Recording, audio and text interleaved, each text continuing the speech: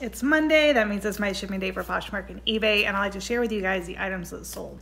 So it was pretty slow. It was a holiday weekend. A lot of people were out traveling, not online buying stuff, so that's okay. I had, a couple decent sales, so I want to share with you what those were. I only had one sale on eBay, and then I ended up having 2 returns on eBay. So let's take a look.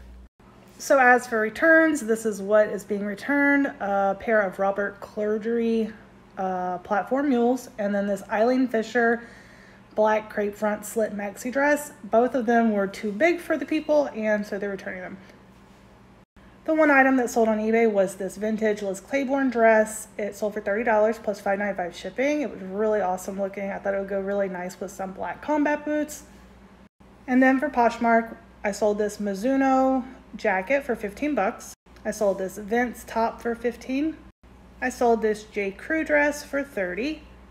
I sold this Vera Bradley makeup box, whatever you want to call it, for 10. It did have some discolor right there on the handle.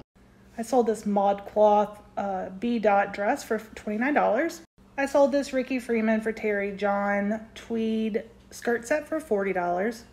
I was able to sell this Vineyard Vines tote bag for 20 bucks. I sold this Eileen Fisher sweater for 20. This Perlina bag sold for 21. This Cripple Creek vintage suede jacket sold for $87. This Abercrombie & Fitch dress sold for $26. And the last item that sold was a pair of Athleta pants for 40 bucks. And this was my total for weekly sales last week. So on Poshmark, I only made $433 revenue. After cost of goods, I made $342, so only 20 sales. So last week was very, very slow. So that's everything that sold on both platforms over the weekend. I hope you guys had a great weekend full of sales, and I will talk to you in my next video. Bye.